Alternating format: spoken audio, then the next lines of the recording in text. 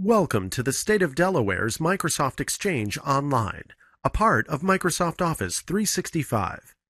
In this video, we'll look at the Microsoft Outlook web app, get familiar with its layout, learn about composing and organizing email messages, managing contact information, and personalizing our email. Let's begin by logging into the Microsoft Outlook web app. First, open a compatible Internet browser like Microsoft Internet Explorer, Mozilla Firefox, or Apple Safari. Next, type the address www.outlook.com into the browser's address bar, and then press the Enter key on the keyboard. Next, we'll need to enter our login ID, typically our email address. Enter our password, and then click the Sign In button. Now that we're logged in, let's get started. The Microsoft Outlook web app looks very similar to the Microsoft Office Outlook client we may have seen before, and it consists of several familiar-looking areas for managing our email, appointments, contacts, and tasks. On the left side of the screen, we have our navigation pane. This area displays our regular email folders. There's a Favorites folder area we can use to display important email folders, and buttons we can use to switch between email, calendar, contacts, and tasks. To the right of the navigation pane is the message list, which displays the contents of a mail folder, the instant search tool for finding messages, and the toolbar area, which contains buttons for creating, deleting, moving, filtering, and changing the way we view our messages.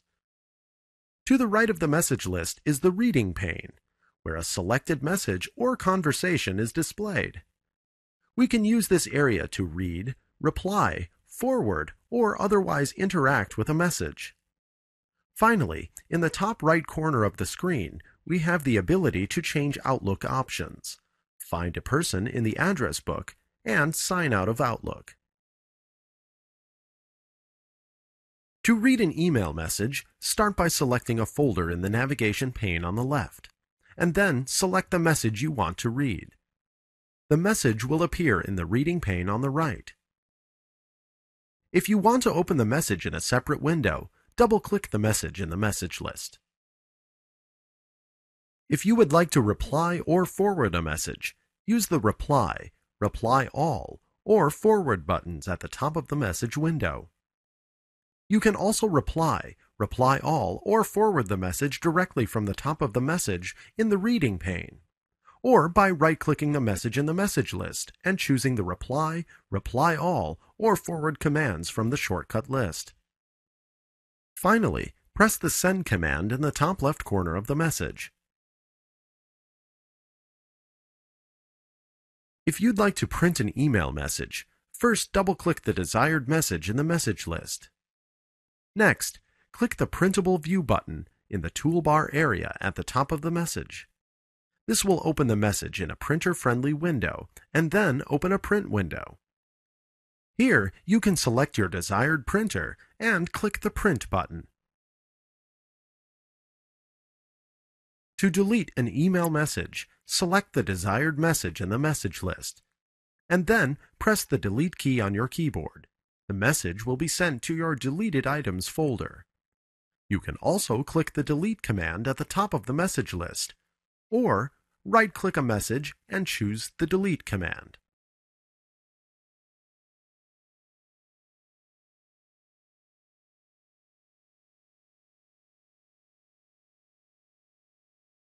When you want to create a new email message, start by clicking the New button. It's in the toolbar area above the message list.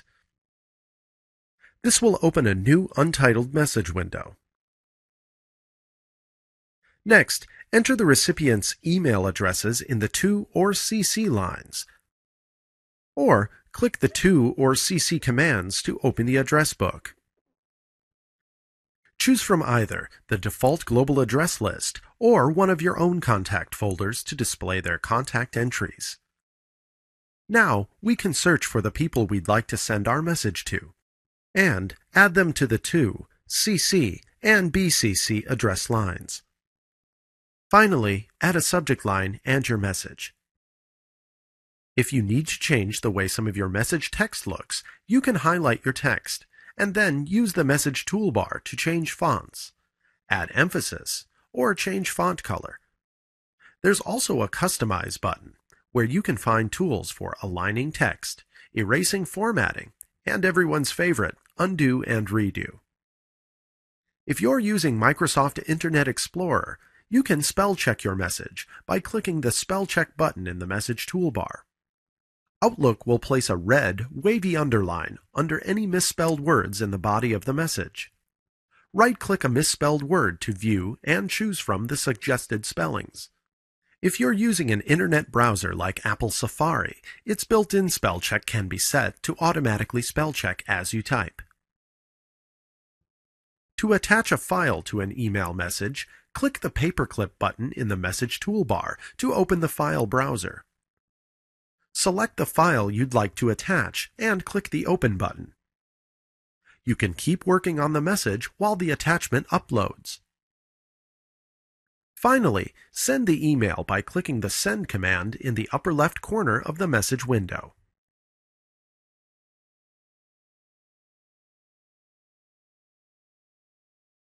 Microsoft Outlook's integration of follow-up flags with your messages and task lists makes it easier to stay organized and manage your daily task flow.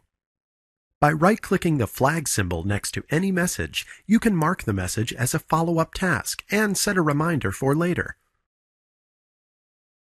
Messages flagged for follow-up are organized in your Tasks area of Outlook according to when you've marked them due.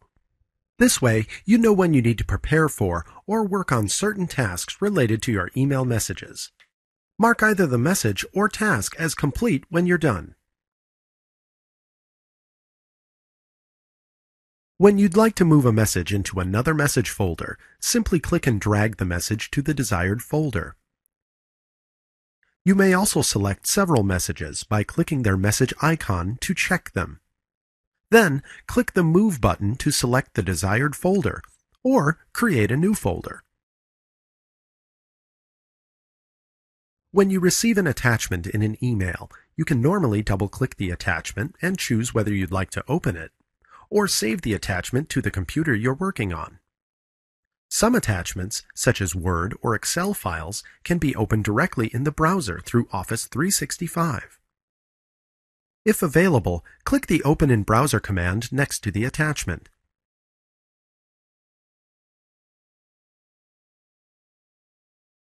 To add a new contact to your Outlook address book, click the Contacts button in the lower left corner of the Outlook web app.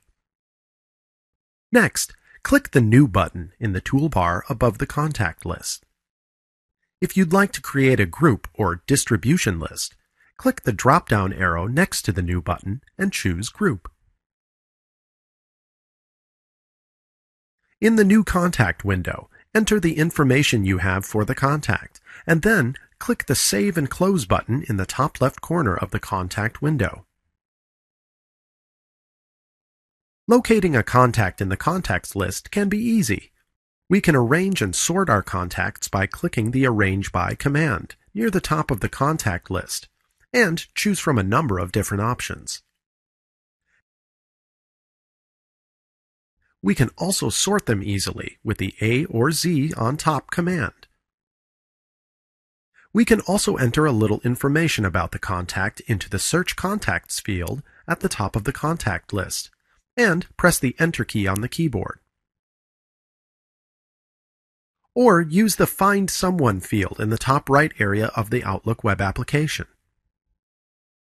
If you ever need to update the information you have for a contact, double-click that contact in the contact list to open it, and then change their information.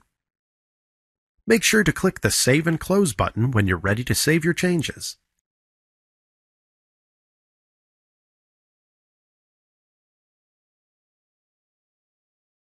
The Outlook web app makes personalizing your email environment and your email messages easy and just a little fun. You can apply a custom look or theme to your Outlook web app screen by clicking the Options command in the top right area of the screen. Then choose one of the themes from the theme gallery to apply the new theme. Adding an email signature to your email adds a look of professionalism, and it's an easy way to provide your contact information to others. To create your own custom email signature, first click the Options command, and then choose See All Options. Next, click the Settings command in the Options navigation pane on the left.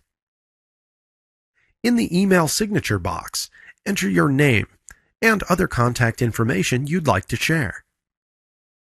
And use the formatting toolbar buttons to further customize the look of your signature.